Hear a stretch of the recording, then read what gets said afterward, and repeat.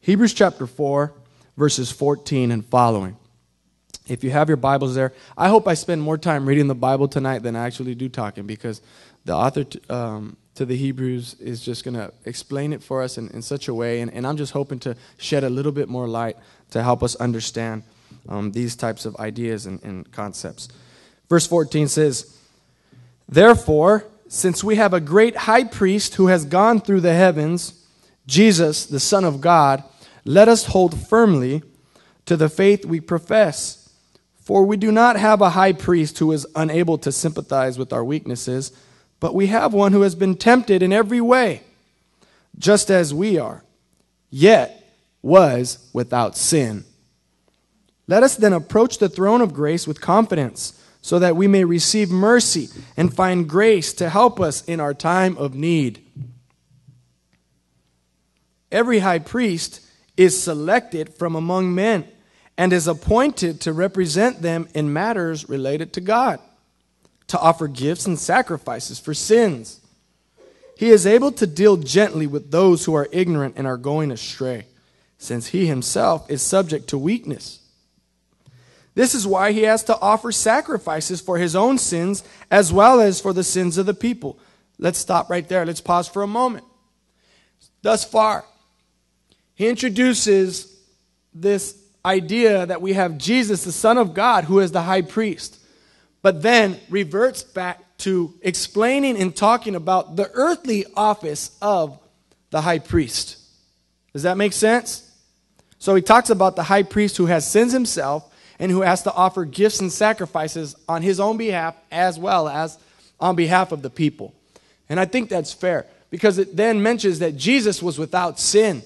So he's not ascribing sin to Jesus. He's not saying that Jesus is the high priest because he was the type of person like a high priest who had sins that needed to be forgiven. That's not the case. Okay? That's not the case. Jesus was sinless. Jesus was perfect. He was without blemish. Do you know what blemish means? Marked up, scar, pocked. Back in the day, we used to buy them nice leather, rawhide, rawling baseball gloves. If you bought a nice glove, back when I was 10, it cost about $150. And they were the kind of rawhide leather that it took about a month to break in, playing catch with the hard baseball, greasing it up, pouring oil all over that glove, sticking it under the bed, waking up in the morning before school early because you know you had that nice leather glove that you had to break in and get ready for a little league or baseball season. Well, guess what? If you found a blemished glove, there was a little section on those magazines where you can order the gloves, or if you went to Sports Mart or Big Five, you can get a leather glove that had a iron brand mark on it that said blemished. And if you were smart, you go and you would get the blemished glove, or at Copeland's at the Lama Mall. You guys remember Copeland's? That was the bomb.com. So you can go and buy a blemished leather glove because it had an imperfection in the glove, but you would get it for like 50% off. So I'd go straight to the glove section and I'd go and look for the blemished glove. Like, okay, where's the burned blemish mark on these gloves? You know, I'm working with the budget here, I'm working with the budget here. My dad's a pastor. Come on now. Thank God for the Alpine batting cages and the Tyler family. They practically gave us a full scholarship to hit over there at the batting cages every time we used to go.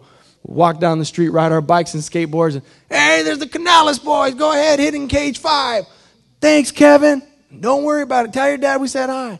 It was awesome. Blemish, unblemished. Jesus was without blemish. Us, we're like the leather gloves at the bottom of the glove pile at Copeland's. Half off. Verse 4. No one takes this honor upon himself. He must be called by God. Someone say, called by God. Just as Aaron was. Okay, did you just catch that? We're not self-appointed priests. We're not self-appointed apostles or prophets. A call to ministry is a calling that is given to one by God himself. That's why you hear people talking about, I was running from the call. We're running from God, the Holy Spirit, chasing after us. The hounds of heaven were on our tails. Release the hounds. The Holy Spirit has released the hounds to get after us, especially when we're not serving God and living the way God wants us to live. living out our purposes, our God-given purpose to serve him and to love him and to love people and to love one another. Let us continue. Just as Aaron was called by God. You know who Aaron was? Aaron was Moses' brother. He was the high priest of Israel during the time of Moses. It wasn't Moses. Moses acted or served as like the judge. He was the leader, if you will, the spiritual leader of Israel. But his brother Aaron performed all of the priestly duties. He represented the people on their behalf. He presented gifts and offerings unto God. He would go into the Holy of Holies, where only the high priest was allowed to go. And he would talk to God, and he would say, God, forgive our people for their sin. And he would be the one to sprinkle the blood of all the animals that they had to kill. I mean, talk about barbecues all the time. If your family, if it was your time to go and offer sacrifices, everybody went once a year. You would go and represent your family. If you were a rich family, you could offer a big, huge, fattened bull, a bullock. You can go and offer that to the priests, and it meant that you guys were wealthy, but you offered the bull so that your sins and the sins of your family would all be atoned for. Atone simply means it would be wiped away, that the separation between you and the other was closed. That's what atonement means. You become at one, A-T-O-N-E, at one, atone. So the father or the priest of the home would go and offer the bullock on behalf of his family. Then the high priest would take it, they would slaughter it, they would take the blood from it, sprinkle the blood on the altar, and then that would represent the cleansing of the sins of the people.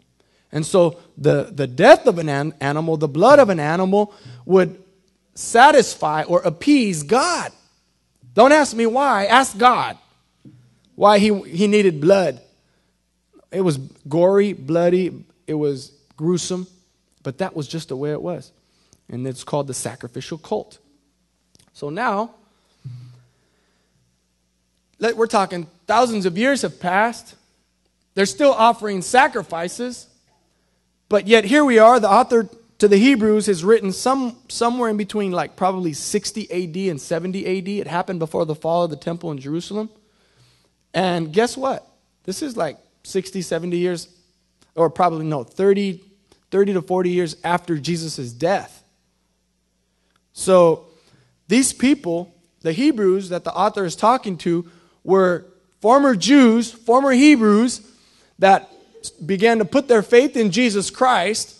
They learned about the life of Jesus, the man who was Jesus, the great high priest, the sacrifice that he was, and the appeasement for the sin of the world.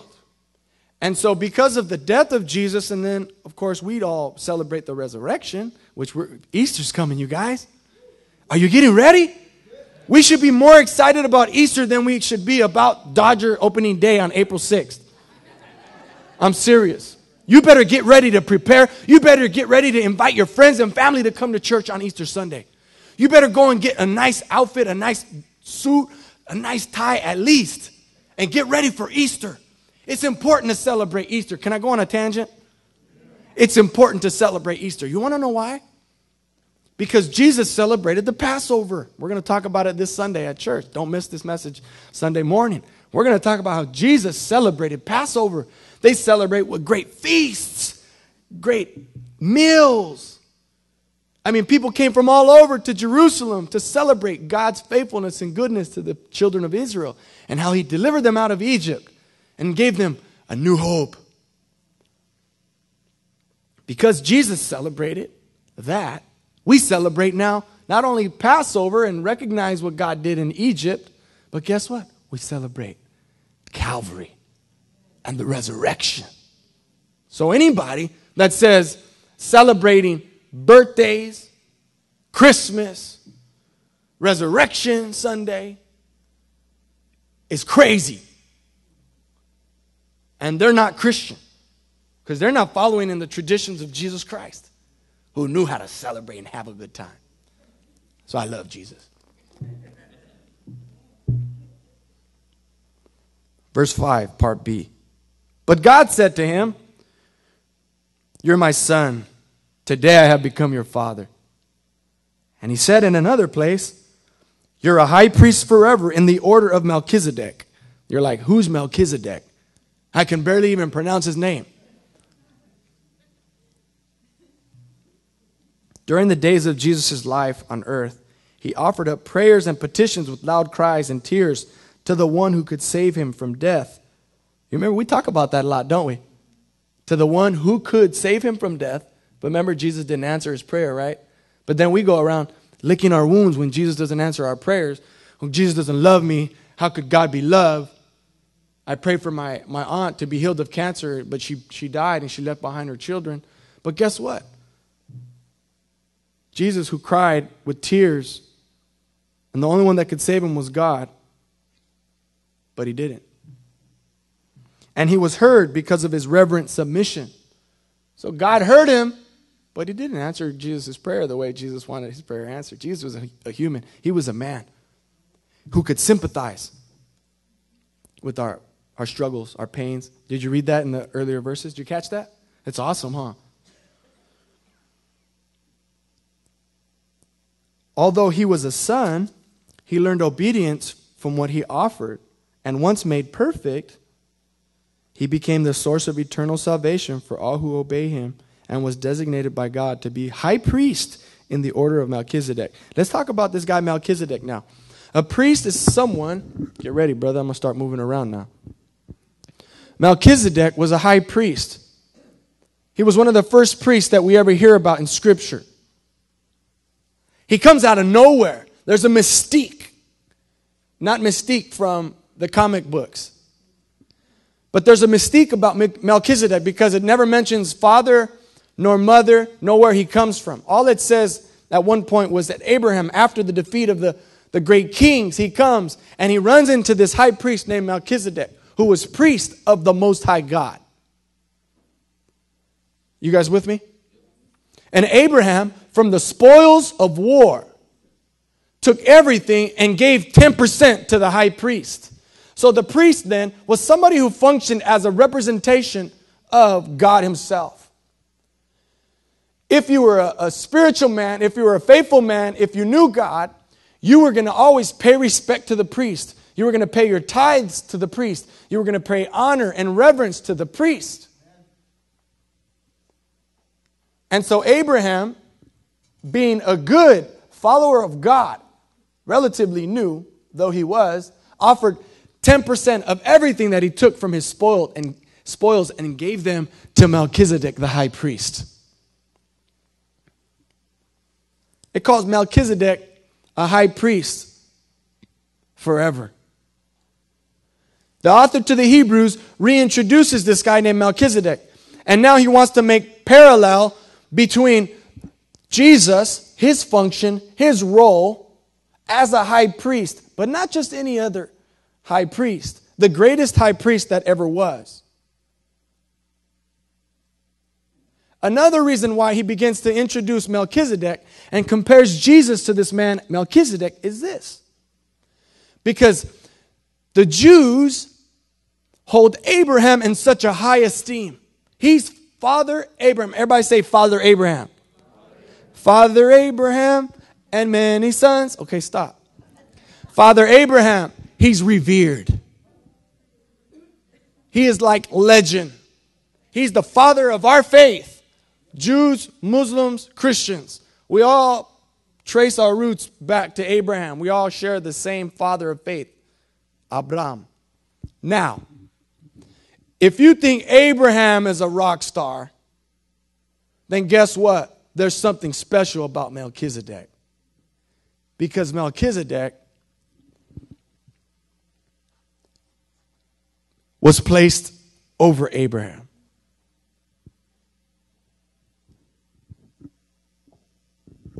If Abraham offered his tithes and paid his respects to Melchizedek, there's something special about him.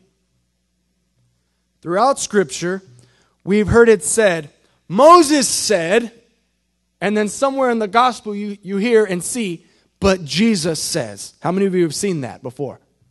John chapter 6. Look what it says in John chapter 6. Verse 32. Jesus said to them, very truly I tell you, it's not Moses who has given you bread from heaven, but it is my Father who gives you the true bread from heaven. Other places in the Gospels, Jesus flat out says, you've heard Moses say, but I say. What is he doing? He's showing that he trumps the word of Moses. That's blasphemy with the Jews. You're looking to have yourself killed by saying, Moses said, but I say. You guys see what I'm saying right here? Now then, look what it says in the book of Acts, chapter 11. Anybody heard of Stephen before? He's got a brief role in the book of Acts, doesn't he? But a powerful one, right? Why did they stone him and kill him? According to Acts chapter 6, verse 11, then they secretly persuaded some men to say, we have heard Stephen speak blasphemous words against Moses and against God. They wanted to kill him. Jesus spoke not to tear down Moses and the institution of Moses or the institution of Israel, but to show that God sent him with the greater message. God sent him, who was God himself, to reinstitute a new covenant with the people. And they wanted to kill Jesus, and they did. They killed them both. And then I thought, who is the author to the Hebrews? And then I go, could it be that he remained anonymous because he feared for his life? It's kind of a funny thing for those of you who know the word. And it's like, I don't know if it has any validity, but it begs the question and curiosity, doesn't it? This guy was going all along building up Jesus, the new covenant, new Israel, the high priest, Jesus, who is greater than Moses, the high priest who is greater than Aaron, Jesus, who in the order of Melchizedek.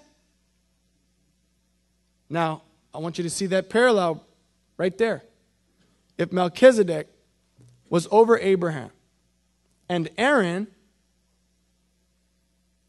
who established the lineage or the line of the earthly priesthood, and everybody throughout the scriptures you see comes from the line of Aaron, they kept it in the family.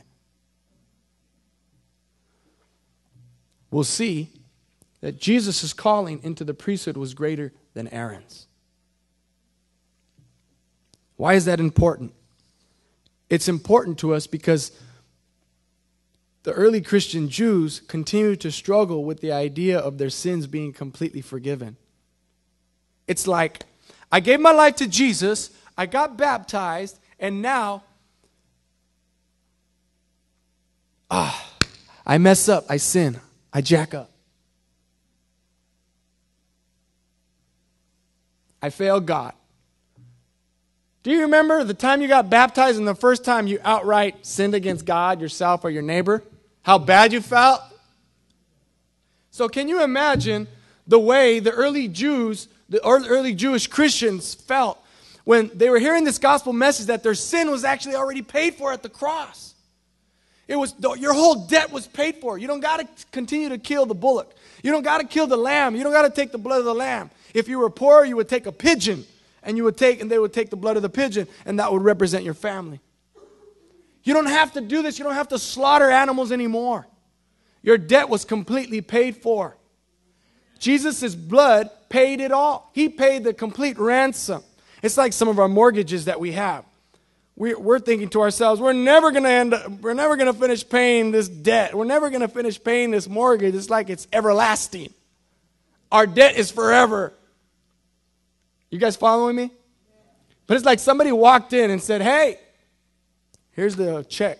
Pay off your mortgage. You're like, but I didn't deserve it. What did I do to earn? Like, don't worry. Don't worry about it. Just here. Oh my goodness. So that's what it was like for those early Christian Jews. But guess what?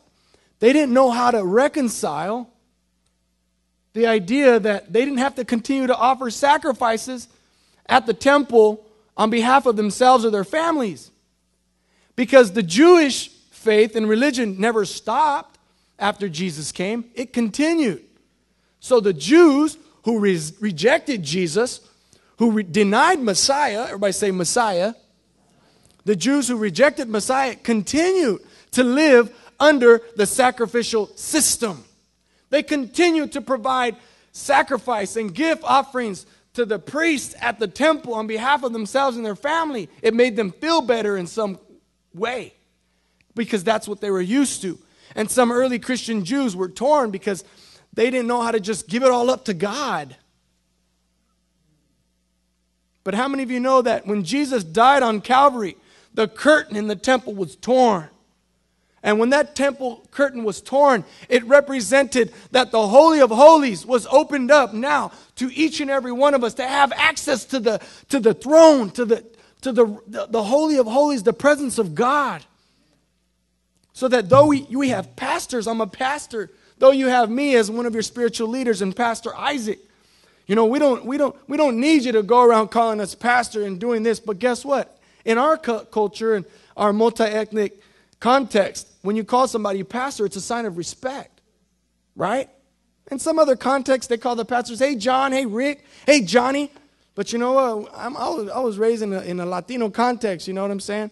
So like I was raised around, I call my dad, hey, Daddy, hi, Papa.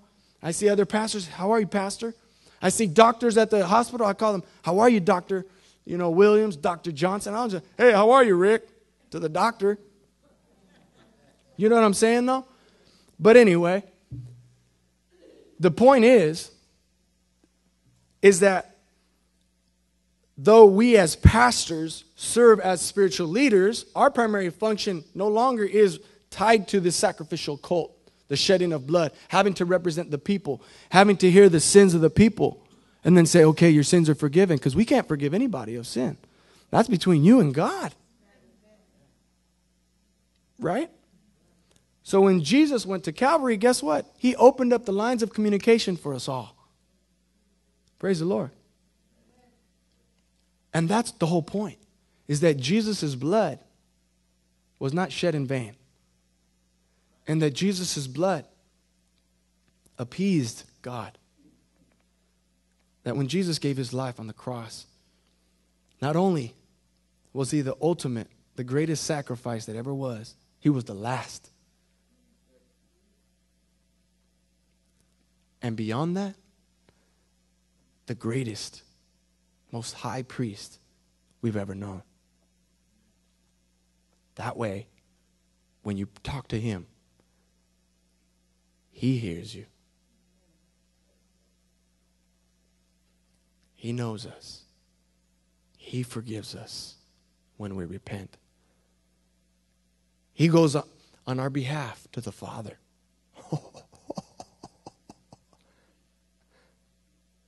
Not me or Pastor Isaac. Let us off the hook. That's why we're called pastors, pastores, shepherds. We have a different role and function in the body of Christ, according to Ephesians chapter 4, verse 11. Let them be equipped with gifts. Some are given to be apostles, preachers, teachers, pastors. So the role of pastor and priest, though similar, they're not the same.